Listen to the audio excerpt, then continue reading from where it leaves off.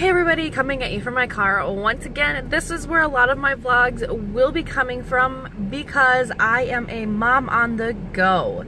Hence my blog name and other YouTube channel name as Naptime Blitz. I do everything at nap time and on the road.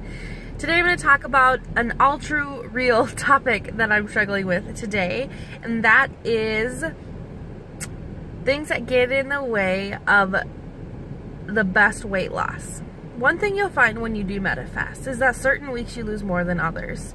It's important to track your food because you can go back and look and see what you've been eating and see if it's something that's causing you to gain a little bit versus lose a lot.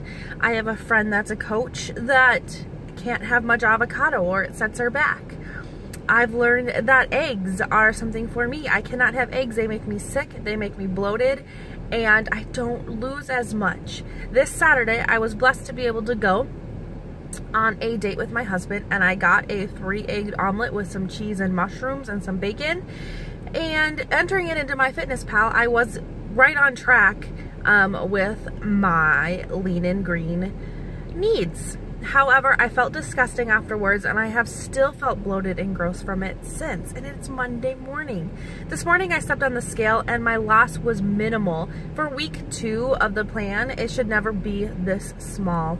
So now I know that I need to stay away from eggs and really watch my cheese intake, as I've already been sensitive to dairy. So sometimes you might not follow the plan perfectly, but just because it's on plan doesn't mean your body agrees with it.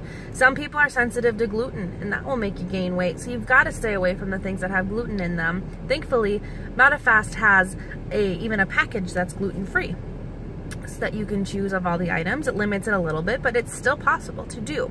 So make sure that as you're starting your weight loss journey that you're tracking your food so that we can troubleshoot as to why you might not be losing weight. So I'm excited for next week. I'll have a bigger loss since I had a small one this week, and I'll focus on keeping the eggs out of my system and sticking to the things that I know my body can handle.